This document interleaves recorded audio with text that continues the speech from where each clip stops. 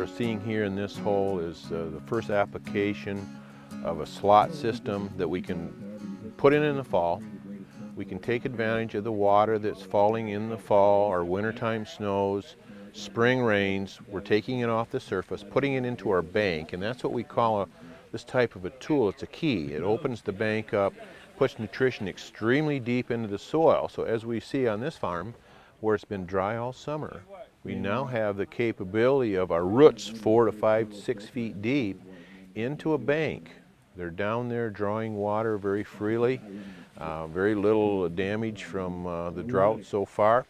But we can see a big difference where the slots were put in and where they were not as far as the health of the lower leaves. The roots are much stronger. We saw virtually no wind damage on the side where the slots are. A lot of it on the opposite side where there hasn't been slotted are weaker. They're tipping over. But above all, when we look at the girth of the ear, we're finding a much bigger, looks like about 2 more rows of corn on the zoned or the slotted side than on the side that hasn't been. So we'll identify how deep we need to run it.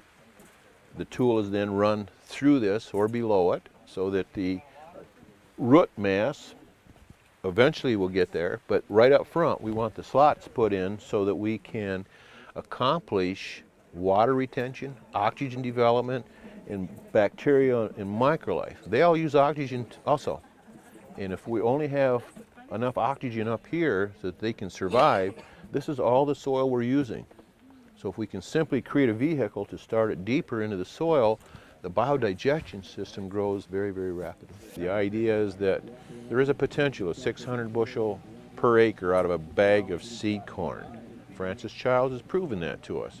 But in the real world here, in virtually different types of soil from one end of the country to the other, we have to have a system in which we can use our oxygen, get our water deep, develop more microlife and bacterial life deep into the soil, and do it in a manner that we as farmers can handle. That, again, we call a zone builder. From that is the nutritional value of placing nutrition under the roots, where that root wants to grow very freely. At 300 psi, a root begins to minimize its travel and it slows down and virtually stops. So if we can create an environment to where it never stops, it grows deep, it goes laterally.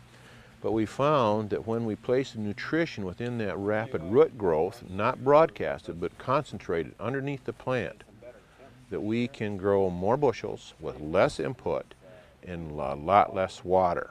We've proven that over the years by the effects of looking at aspiration off the leaves. When the plant has not nutriently fed correctly and he has to hunt and gather, and roots only intercept about 2% of the soil structure.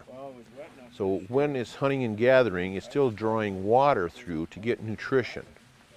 A plant has to drink, it doesn't chew, it has to suck and drink its nutrition. So it's just drawing in lots and lots of water, and when that water isn't nutriently rich, then it takes more to do that. So we found, again, in years and years of research, that if we place that nutrition underneath the root mass, we can grow more crops with less water and less input. Very simple process, nothing complicated at all about it. It's just something that it made a lot of sense. And we as farmers need to ask, what if? What if we could hold the water where it falls? And on uneven terrain, we're now growing just as good a crop on top of the hills as we do in the bottoms, because we have trapped the water. As far as it can move would be 30 inches, drops into our zone, goes into our bank, and then moving on from that.